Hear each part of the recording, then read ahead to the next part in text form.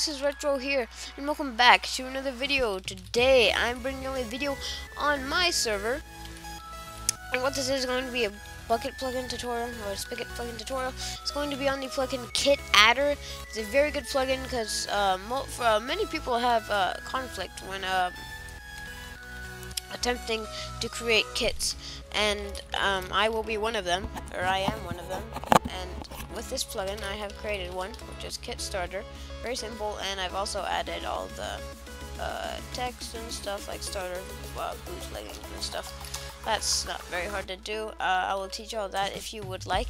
Just let me know in the comment section down below if you would like a tutorial on that. So, yeah, pretty much all you have to do. I'm gonna do some help for Kit Adder. I believe it's create kit.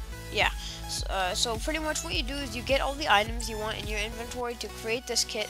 So say I'll just do a diamond helmet, a diamond chest plate, diamond leggings, diamond boots, and then I don't know, a bow, one arrow, and a diamond sword.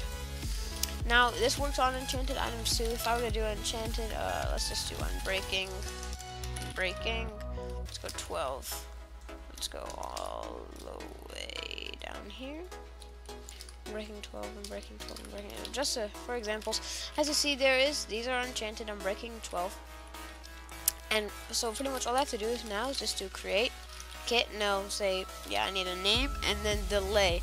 Delay is in seconds, and so you can go to Google or something and just type in. If you say you want like 3 days or something, then just if you just type in what is 3 days, convert it to seconds. So it's going to be a converter that pops up, and then you could just copy and paste that into the Minecraft thing, into this text. So if I were to do create kit, I'll just say test, and the delay, I'll just say 1 second. And so it'll say test has been created. This is very cool about this plugin is it actually works very well with essentials, and it will put all of this kit and it will add it to your config file for essentials, which I think is very cool. Very easy, just a very easy way of doing it if you're having trouble with kits, because a lot of people do. So if you see, if I just clear my inventory, I could do /kit, and it'll say tools. These are like the basic ones: tools, detools, mods, color, firework, and then these are the ones I put in: builder, starter, OP, and test. So if I were to do, I just create a test. If I do /kit test, now I have the items. I just added to the kit. I have the diamond sword, the bow, the arrow, and the enchanted armor, diamond armor.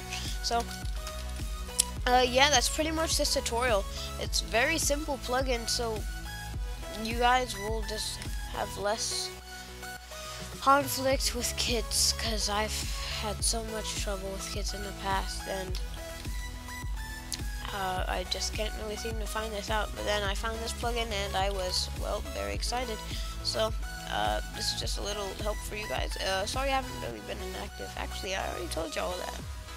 I've just been trying to make videos and I can't decide what to make videos on. I've made a lot of tries, so I guess this one's going to be the one posted. So sorry I'm a little sick, but not too bad.